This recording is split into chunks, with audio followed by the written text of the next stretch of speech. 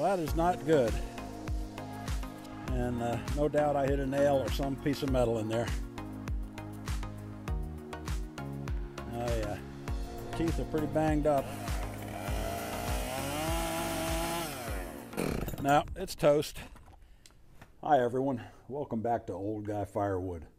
My name is Dick, and I appreciate you being here. If it's your first time, thanks for stopping in. If you've been here before, I appreciate you coming back.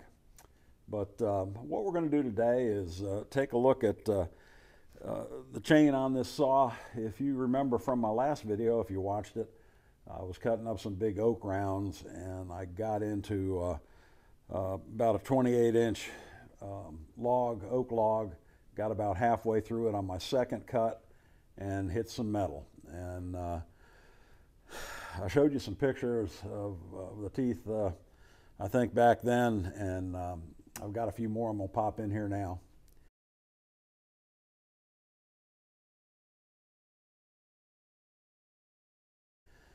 But this saw and this chain is really, really in bad shape. So what we're going to do today is see if we can resurrect this chain, if we can file it back beyond the damage points, and get it in good condition again, and take it outside, and we'll make some cuts and see how it's working. So stay with me, and we'll take the chain off now and get to work on it. There was a time many years ago when a chain damaged this badly probably would have gone in the trash. And I think that may still be the case today with a lot of folks who are maybe homeowners with saws, or guys who don't cut a whole lot. They may look at this kind of damage and say, wow, it's just not anything that can be done with it. But over the years, I've learned how to sharpen chain, and normally I like to do it just with a file and do it by hand. Occasionally I'll sharpen with a Dremel after watching Chris in the wood yard. I said, well, heck, I'll give that a try. And it actually works pretty good for a touch-up. But my favorite still is hand filing. But when you got a chain that's rocked like this one is, you could file it by hand. But the problem is that it would take you so long to grind each tooth down and get it to where you need to get it, that when I have one that's this bad, I like to go ahead and put it on the electric grinder.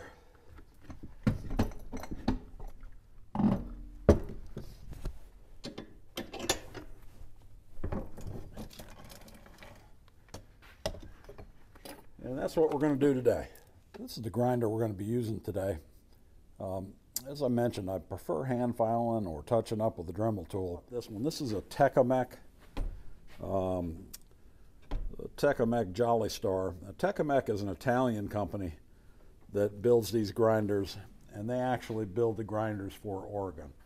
So if you have an Oregon chain grinder, it's basically a Tecomec that's been rebadged and marketed under the Oregon name. But for the chain that we're sharpening today, it's a Husky X-cut chain, and the manufacturer recommends 0 down angle. So we've got the table here level, and it recommends 30 degrees. So we're going to set it down here to 30 degrees, right there at 30, and tighten it up. Okay, we've got the chain clamped in here now. I've brought it back against this stop here, and you can adjust that stop with this knob over here. I'll tighten it up and see where the wheel hits it. That looks pretty good. We're going to be taking just a little bit off, hopefully enough to get back into some good tooth.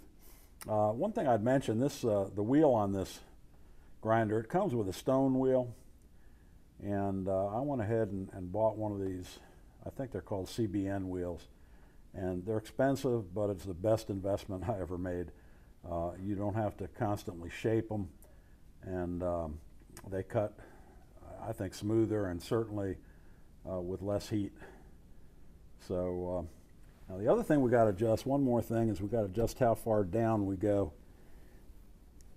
into the tooth. And you do that with a knob over here on the top of the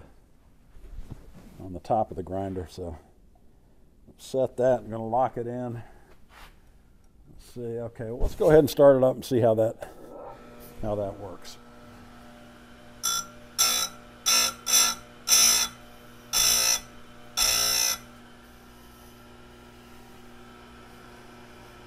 That looks pretty good. Loosen it up.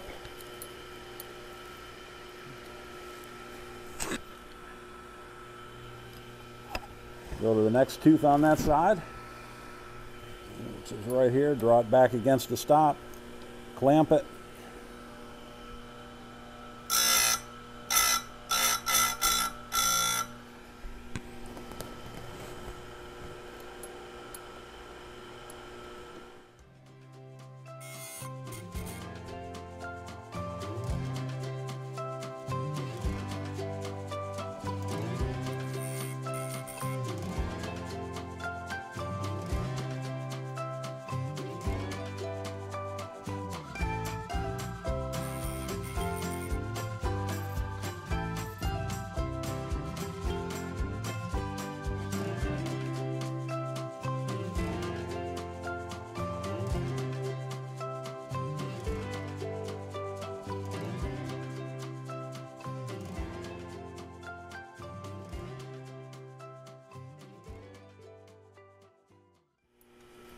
Okay, we're back to where we started. We'll turn the grinder off for a minute here.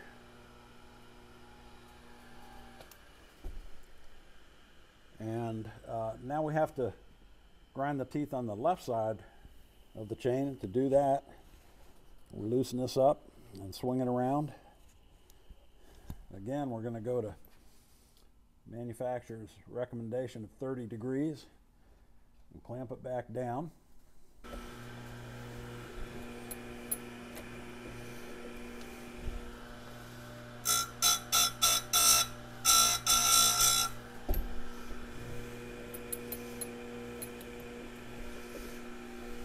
don't know if you can see just how bad those teeth are, but the whole front part of this tooth, let me kind of switch around here.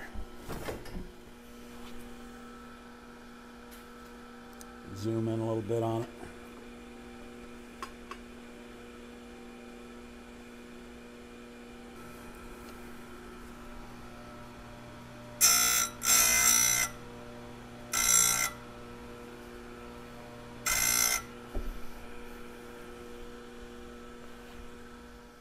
All right, I went ahead and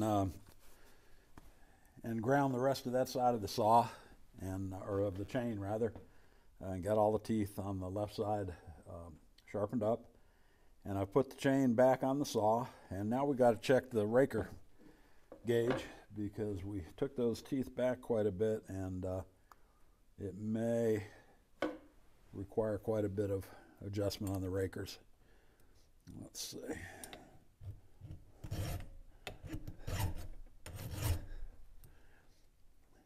Yeah, it's about without the gauge on there, it's about 2 good strokes, and I really don't need to put it on each tooth. I'm going to go ahead and go around and take 2 strokes off each raker.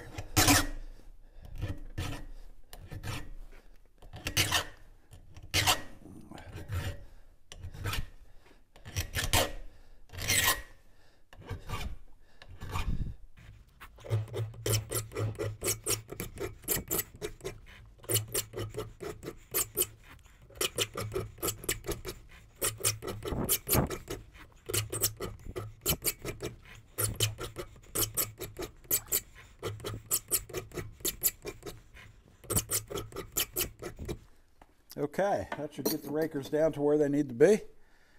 And We'll go ahead and take the saw outside and crank it up, see how it cuts. Okay, let me grab one of these oak logs here, and we'll cut a round or two off of it.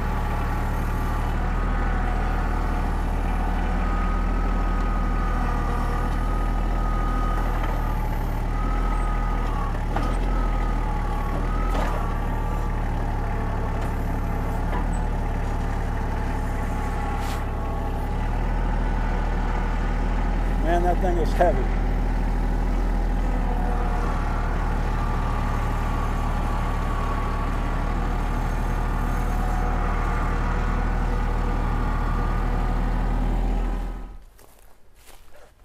All right, let's crank this saw up and see what it's going to do.